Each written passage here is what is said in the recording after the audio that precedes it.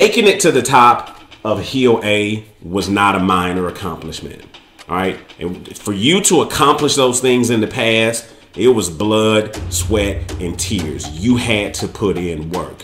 Why should you now transitioning to the top of this next mountain be any different?